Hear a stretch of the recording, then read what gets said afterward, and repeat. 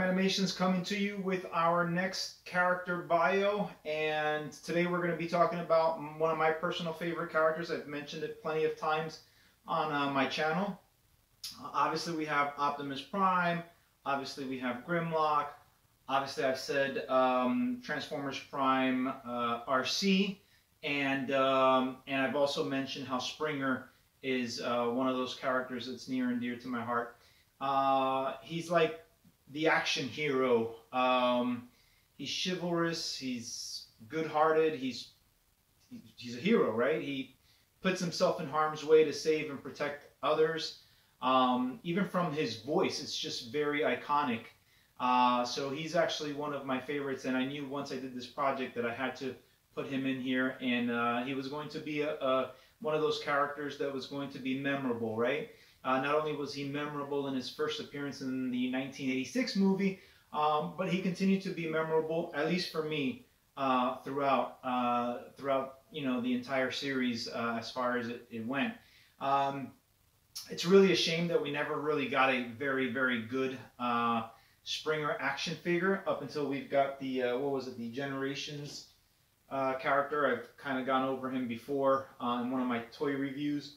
That one is honestly one of my favorites. I don't think the new action figure from the Netflix series does it any justice. Again, it's an old, it's a rendition of the old toy, or the way the character looked back in the 80s, modernized. Which, if you're going from that route, it's 2 thumbs up. But anyhow, let's go ahead and read his bio. We'll get into his bio and we'll see what's going on with him, right?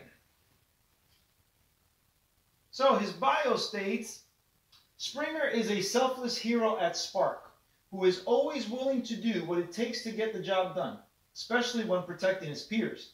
He's not only the first Autobot triple changer, but also the lieutenant of the Wreckers.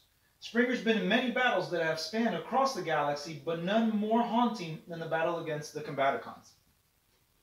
So let's dissect that, right? Of course, he's mimicking exactly who he was originally. I didn't want to change that aspect about Springer. I really enjoyed this superhero persona that he displays within the Transformers universe. So I kind of wanted to mimic that going into this storyline. So I didn't want to change the core essence of who Springer is.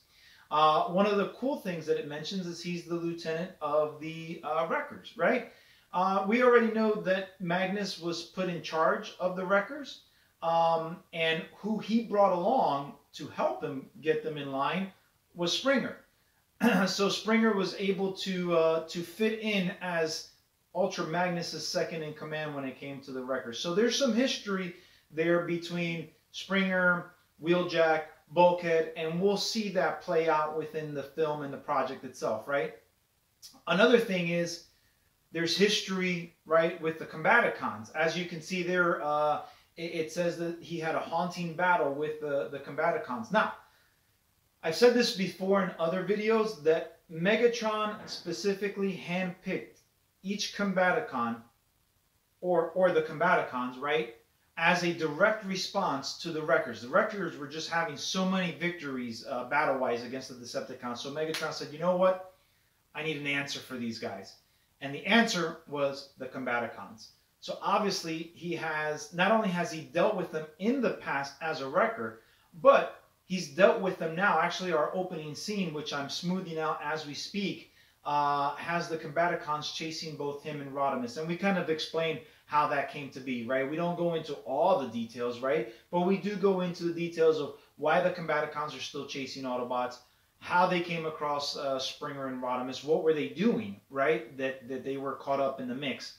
And so within the experience that Springer has had against them, he kind of knows what to expect. He can almost anticipate certain moves that they have, or he sees certain signs where he's able to say, you know what, I got a hunch that this is whatever the case may be. So we'll kind of see that interaction play out throughout the film.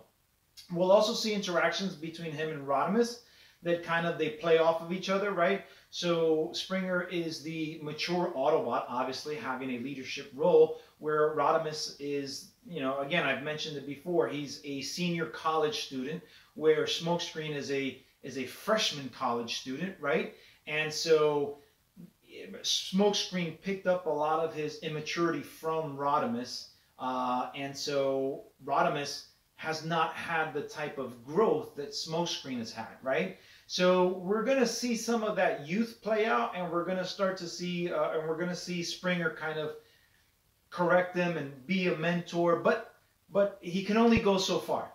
I think that as the movie progresses, there will be multiple people that add on to Rodimus's maturity, but Springer's one of those guys, and I hope that Springer's character also helps us grow internally as the audience, right? I can tell you firsthand, Optimus Prime, the original Optimus Prime, and even I would even say the Prime universe Optimus Prime, all of his persona always helped us grow, right? He taught us right from wrong. He taught us what it was like to be a leader. He taught us not to abandon our peers and never quit, right? So there's a lot of things that we picked up from Optimus Prime that I know for myself that I personally incorporated into my own character.